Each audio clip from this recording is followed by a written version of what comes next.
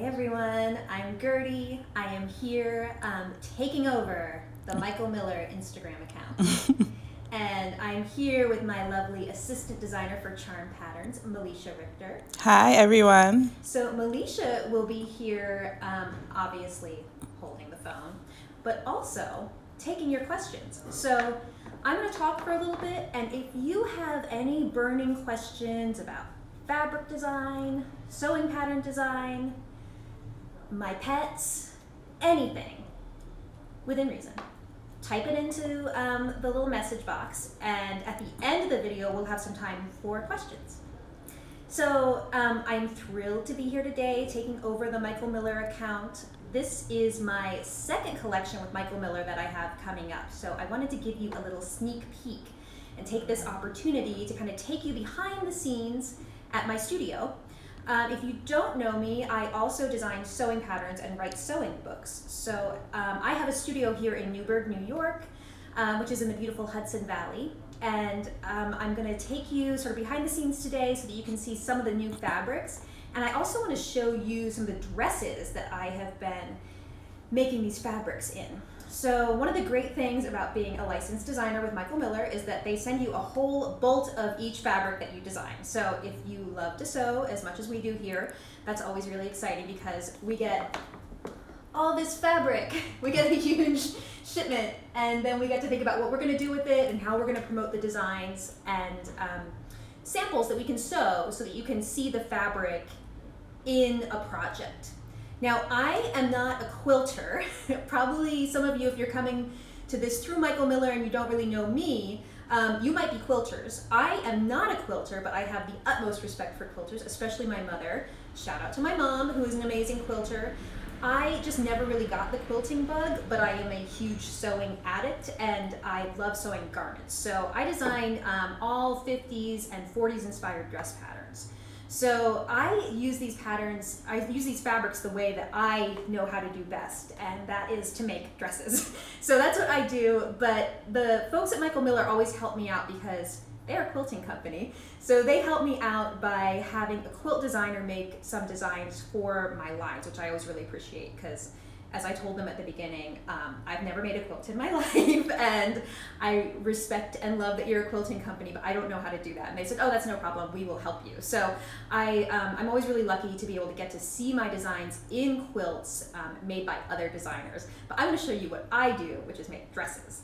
So let me tell you a little bit about the line that's coming out. It is called Boudoir by Gertie, and the inspiration behind it is the best way I can describe it is if you are a little girl and you have a glamorous grandmother, which I did, who has a beautiful vanity with lots of beautiful things sort of hidden away in it that seems slightly forbidden and very like mysterious and womanly and feminine, and you always admired this grandmother.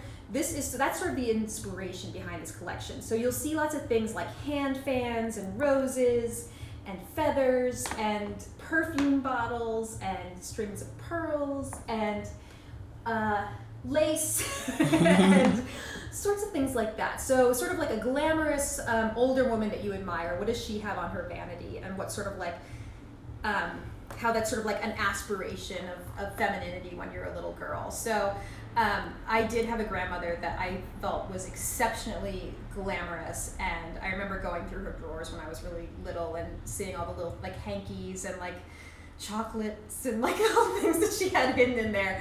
And so she was a big inspiration for this collection. And let me just dive right in and talk about the dress that I'm wearing. It is called the Night and Day dress is the pattern. And it is from our sewing pattern company called Charm Patterns. And this is the Charm Patterns studio. So we design 50s inspired, mostly dress patterns. And this particular pattern has 72 different options. So it has like 2 different bodices, 6 different sleeves, 2 collars, and 3 skirts. So that adds up to a ton of different options. So I've just made one of the possible variations in this new fan print. And, you know, going back to the idea of the glamorous older woman, my grandmother gave me some hand fans, and one of them I have at home. I love it so much. I wish I brought it in today because it's still in the original little cardboard box. and it says on the side, it says, "Keep cool and be gay," which I always loved. And it's in the original box, and I just always loved hand fans, and I've always wanted to do a fan print. So that is what this became, and of course I had to add roses. If you saw my post this morning, you know that I love anything rose print. So this is the fan print. This was also directly inspired by a 40s textile that I had pictures of. So it was like a really beautiful rayon fabric, and we, you know, me and the team at Michael Miller, who are amazing, they helped me work this into this fan print. And it also comes in black. Maybe we should get to this stack later, because I'm gonna knock this over. Okay, so let me just go through the dresses on the forms, and then we'll look through this little stack right here. So this is the fan print. And this one, oh, by the way, it's always really fun to name the fabrics. So this one is called Temptress. Okay, let's look at this dress right here. This is called the Popover Dress. The pattern is the Popover Dress. And it is in my new book, Gertie Sews Jiffy Dresses. So if you're new to dressmaking and vintage-inspired dressmaking, this is the book for you. It's all dresses that you can make in a day and keep it really simple and easy. And this particular dress, it's called Popover because it doesn't have a zipper or anything. You just pop it over your head, and it looks kind of like a tent when you put it on. And then you put on one of these little elastic cinch belts from Amazon, and you get this great fit and flare silhouette. And of course it has pockets and these cute little shoulder bows right here. And this is one of the florals in the collection, and I can't remember what the name of this one is, sadly. Oh well, we'll find that later. But this is like a little ribbon and little bouquet design. So one of the challenges in designing a quilting cotton collection like this is that we always need to have a wide range of scale in the prints. So if it were up to just me, everything would be enormous florals, but that does not make a good collection. So especially for quilters, so I'm sure if you're a quilter, you will appreciate what I'm saying, that you need to have a good mix of large scale prints, medium scale prints, and then very small scale prints to make a good quilt. So this is an example of one of the medium scale prints. And it comes in a couple different colors as well, but we'll talk about that in a minute. Okay, so the third dress I have on display here is the one on this form here, and I also posted this in the Michael Miller feed today. This is called the Boatneck Dress, and it's also from that new book, Gertie Sews Jiffy Dresses. And it's a little bit more advanced. The book takes you from very easy dresses up to slightly more advanced. And this one has a very pretty low back and a lap zipper. And one of the things I love about this print is that you can't see on first inspection from far away, but once you get close, you can see that these are tonal feathers. So red on red feathers. I also love feather prints. That's just sort of a little thing I've always loved. So fans, feathers, lace, roses, I love all that stuff. And this print incorporates all of those things. So this is a border print. I love sewing with border prints. So if you're unfamiliar with that term, it just means when you have a print that is oriented along the selvage of a fabric.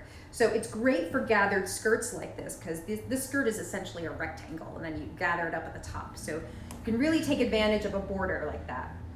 We also took advantage of the border on the neckline. So that's the upside down border placed around the neckline, just to give a really pretty sort of like, almost like necklace effect on the bodice. And these little sleeves are a great opportunity to also use the border again, having that sort of echoing that lace motif. So that is the Boatneck dress, and that is the border print. So like I said, I love border prints. I always have to do at least one in every collection. So let's talk a little bit about what's these goodies that are on the shelf right here. I did want to show you, pull out a couple of these to show you. This particular print is called, see, now I want to tell you the names. Eau de Parfum. So I remember one of the first things that the first names that we threw around for this was Eau de Toilette, and I was like, oh, it sounds too much like toilet, so we can't have that in the name. This is a beautiful perfume bottle print, and so going back to the idea of your grandma's vanity, this this is it. This is a beautiful illustrated little perfume bottles. And I remember my grandmother and my mother too wearing Shalimar, and I always thought that was very glamorous. So I think this kind of echoes the Shalimar bottle. And of course it has little roses on it too. And this print also comes in a red background and a black background. So if white is not your thing, maybe one of those will be. Okay, so let me put this up here. And then this print is really something different than I have ever done before. I'm very excited about it. This one is called Peignoir. It's like, do you like how I can't pronounce any French words, but this entire collection is named after French things? So sorry about that. I'm a dumb American. I do my best. This is a really cool illustrated print. And when I came up with this idea, I remember I was going through this thing where I felt like all of my designs were too cute and didn't have enough of an edge to them. And so I wanted to introduce some slightly racy elements into my designs. And you can see there's sort of like a long black glove there and an eye mask, and interpret that how you will, a feather. And I love these lipstick prints. And then the locket actually brings in our logo at Charm Patterns with the little heart locket. The hand fan right there, roses, and then it's all on a blush pink background with a white spiderweb design on it. I love spiderwebs, and I did, if you saw my recent post for Michael Miller this morning, I did do a spiderweb and rose print last year called Kiss of the Spider Woman. And that was probably the most popular print in the collection. So we wanted to kind of echo that in a subtle way. So this print also comes on a white background. And then I just wanted to show you some other colorways. This is the same fabric that I'm wearing, but in a black colorway. And you can see that the roses are still pink, but they're a slightly more like dusty rose pink rather than the bubblegum pink on the red. I've done a lot of black backgrounds in my day, and I love black backgrounds, but I was really excited to branch out into red. I've always wanted to do a cherry red background with bubblegum pink roses. So that's kind of how we came to this red colorway. So I'm really excited about it. But of course, I love wearing black, and I love wearing black florals. So I think it's nice to have both options. Okay, let's put this down here. And then I just wanted to show you the border print in this other option as well in the black colorway. So you can see the fans are a little more pronounced on this one because they're gray on black. And then these beautiful pink roses, and then the lace border. So I'm really excited to sew with this one, and also with the black fan. So the last thing I want to show you before maybe getting to some questions is some of the other options up here. Can you just kind of take them to the, Melisha, take them for a walk to the shelving unit. We have some all over lace prints down here in 3 different colors. Oh, actually we have 5 different colors on that one. That's a great mixer. And then there's a pearl necklace inspired print up there in black and white. And then if you kind of scan over here, sorry I covered these up, but you can see there's that bow and flower print in 3 different colors. There's a blush background, which I really like on that one. And then if you can just kind of show them the top shelf up there, Melisha, there are the 2 other perfume colors, and there is the other spider web and sort of illustrated design up there. So that's everything. Thank you, Melisha. I feel like Vanna White. I'm over here. Right. Does anyone have any questions? There aren't any questions? I don't see any questions. People, come on. If you have any questions, ask now. Type in your comments. Is there anything else we can tell them? No. I don't think so. Hattie, do you want to come be in the video? Hattie, come. Good girl. Good girl, come here, lift up. Hattie, stay. Okay, so you might have seen my cat this morning in the last post I did. This is my dog, Hattie. Hattie, say hi to the nice people. You're on live TV, Hattie. So Hattie comes to work with me every day, and she is a little Chihuahua rescue, and she's been with me for like 3 years, but she's now 11. So she had a whole life before being with me that we have no idea what it is. She's a woman with a mysterious past. And she comes to work every day. So our studio is in this amazing, I'm just going to say community of makers for lack of a less annoying term. Lots of interesting business owners in this building, and artisans and artists, and a lot of them have dogs, and we all bring our dogs to work, and it's just a really great environment. And so Hattie just hangs out here with us all day, and she barks when she hears other dogs going by. And that's the life of Hattie. Someone wants to know about the fabric content. They are all 100% cotton. So they are all, bye Hattie. Your moment of fame is over. They're all 100% cotton, and they are all on Michael Miller's quilting cotton. So I know that when I started making garments a long time ago now, I was told to, and I've even told people this myself, so I now have to kind of eat my words a little bit. I told people that you should never use quilting cottons for garments, and I feel like the quality of quilting cottons has changed quite a bit and has a really nice drape to it, and they all wash really well too. So I love wearing cotton, so these are great for summer dresses, and as you can see, all I do with these cottons is make dresses out of them. So I stand by it 100% as a garment fabric as well.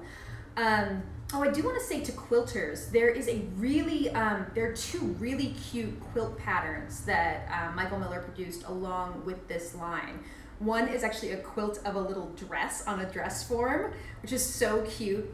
And the other one has like little shoes and sunglasses. It's really adorable, and I feel like it's great, especially as a gift for a girl of any age, let's say. But I'm very excited because my mom is an avid quilter, like I said, and she is looking forward to quilting those. So I always request quilts from her, and so she might be getting a request for that one from me. But they're also selling a kit for one of them too, which I know always makes things a little easier rather than buying all the yardage yourself. And Lillian wants to know your creative process from coming up with an idea to seeing the designs printed on the fabric. Okay, so my process is that I always collect vintage dresses. I'm sure that comes as a shock. Vintage dresses and vintage textiles, and I usually have a lot of ideas going for collections. So for instance, these all kind of came together under this boudoir theme, but I've been collecting these ideas for years now and just kind of seeing how they can shape up into a collection.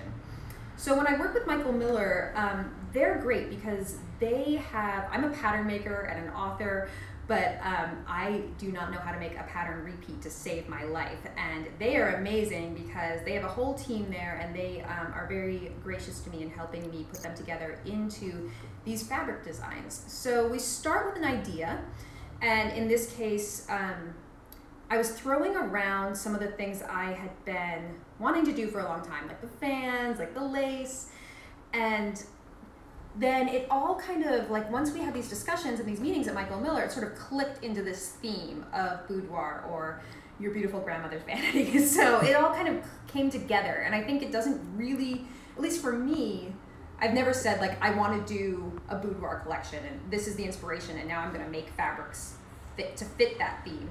It's more that I have ideas of things that I want to do, and then I see these sort of similarities and sort of like the cohesion or the theme starts to come out once you start talking about the ideas. So that's how it's always been for me. And I just really like collaborating with Michael Miller because they've always really helped me put those ideas into themes and into collections. So thank you. It's been a wonderful question. And Sandy wants to know, are any of these cotton sateen? No, they are all 100% quilting cottons. Okay. They feel a lot like poplin to me. Not a lot, but I mean they have sort of like a crisper drape to them, but once you wash them, they soften up a little bit. So yeah, they're like a 100% cotton, quilting cotton, kind of similar to a broadcloth or kind of bordering on a poplin. All right. That's all the questions so All right. far. Thank you, everyone, for your questions, and thank you for joining the live feed today, and thank you for following along with my posts, and thank you, Michael Miller, for being an amazing partner in my fabric collections and for letting me take over today. It's been really fun. And thank you, Melisha, for doing such an amazing job. Anytime. Awesome. And thank you, Hattie. You're very beautiful. All right. Thanks, everyone. Bye-bye. Bye.